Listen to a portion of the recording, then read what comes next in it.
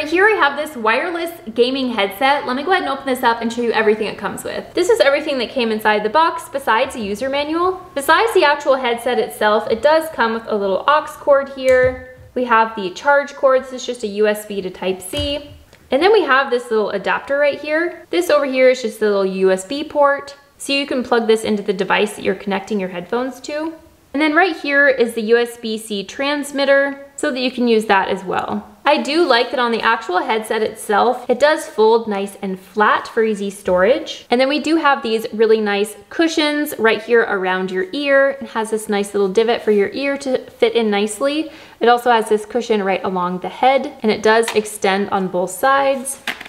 This does have this little microphone. You can easily extend that if you do choose to use this. And then if you're finished with it or not using it, you can easily just slide it right back in. Right here we have the USB-C charging port, and then we have the little aux cord input right here. We have the power button. That power button also is going to answer or end phone calls, pause or play your music, and also switch between USB mode and wireless mode. And then right over here is a little volume wheel, and beyond that is the little mute button. Over here on this other piece right here, we have this little multi-function key, and this is actually going to be used for RGB decorative breathing, turning the light on and off, and just changing the different lighting modes. And it's also going to be used to turn on the 7.1 sound effect. Something that's really nice about this is it actually has a 100-hour playtime, which is really awesome when this is fully charged up. It's also really nice and super durable. Also, with the technology of this, it actually has a nice stable transmission, and it has the 2.4 gigahertz wireless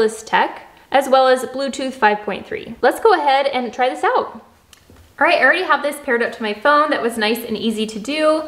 So I'm just gonna put these on. Okay, first of all, these are really nice and comfortable, both at the top of my head here. I have both of these fully descended, so there's plenty of room for larger heads, or if you have larger hair or something like that, there's plenty of room for that. But these are really nice and comfortable. The way that these are just designed, it's really nice. I do have some music ready. Let me go ahead and try it out.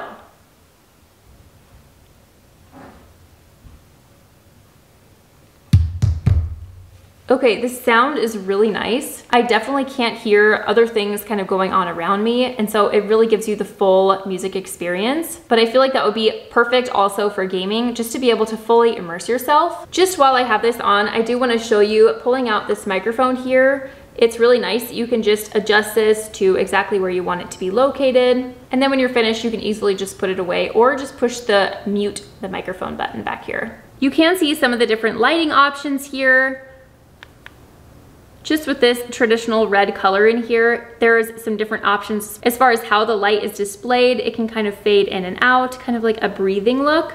It can also just be on nice and bright and fading in and out slowly as well, which I think are really cool options. Overall, beyond the fact that these are super comfortable both on the ears and on the top of my head, and that it was super easy to connect to my phone via Bluetooth, as well as it would be to connect to several other devices, I really do like the sound quality of these headphones. And I feel like it'll be a really nice, fully immersive experience while you're using them.